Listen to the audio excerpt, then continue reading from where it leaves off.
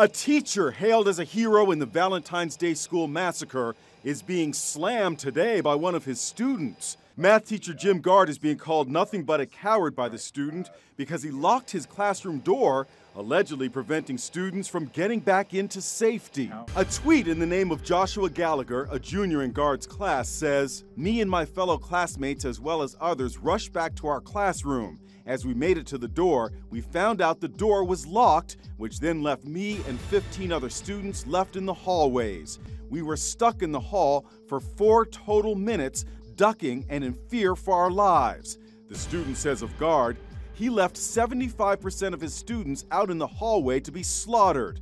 People shouldn't value him as close to a hero. He is nothing but a coward. I spoke to security expert Steve Cardian, who says the math teacher did the right thing.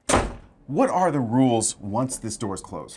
The policy and procedure of most of the schools that I know of is to keep the door closed. Once it's closed, once you're sheltered, you don't go near the door, you don't open the door up. It's a hard decision for a teacher to make, to not open that door. But the rule is shut the door, leave it shut until the authorities come and you open it. I spoke to Gard last week, and he recounted that terrible day when shooting broke out during what they thought was a drill. I yelled, "Get back in the classroom," so 5 girls and a guy came back in right away.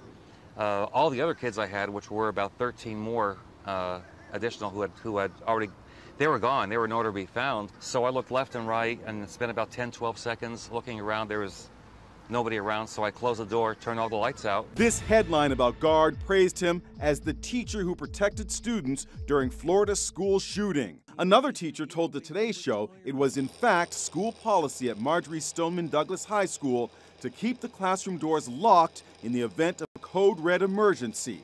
But she opened her door anyway. I broke protocol.